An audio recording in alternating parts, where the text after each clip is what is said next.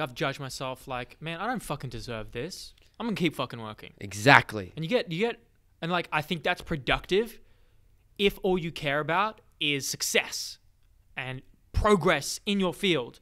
But then I learned that, and I'm learning, I don't fucking care about being a millionaire. That literally used to be like a thought process I had.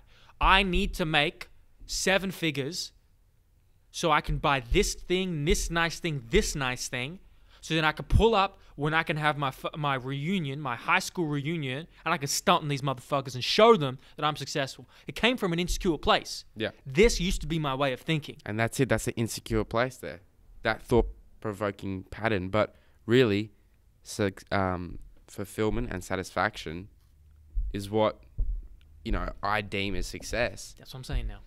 It's like when you see someone that's really actually had satisfaction and fulfillment. Yeah.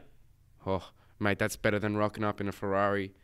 Tell them. That's it. That's what I've realized, and I'm realizing it's like, hold on, that shit is finite. That shit is superficial. Yeah. Even our appearance, like, you might look at the mirror and think you're an attractive human being. I try to detach myself more from that because I know it's finite. I know it's like I'm going to be a wrinkly old man one day. Well, I'm going to do everything possible to be healthy and to try and mitigate that. But like, I might lose an arm tomorrow.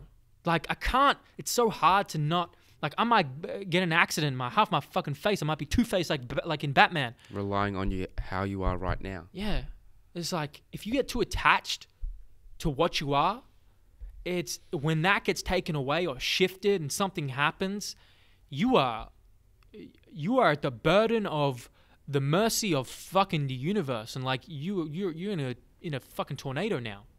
Yeah, a really hard place to just come out of if you got so attached at that point. But if you develop some form of satisfaction, fulfillment through your life, that isn't something that you're attached to, like, oh my God, I'm looking sexy today. Thanks, baby. Thanks, baby girl. It makes a big difference because the way you look at life, yes, you're going to work hard for success. You're going to, you want this goals here. But even the people that are just content and maybe don't want that big, large success, as long as they're getting that satisfaction and fulfillment, It's okay. that's okay.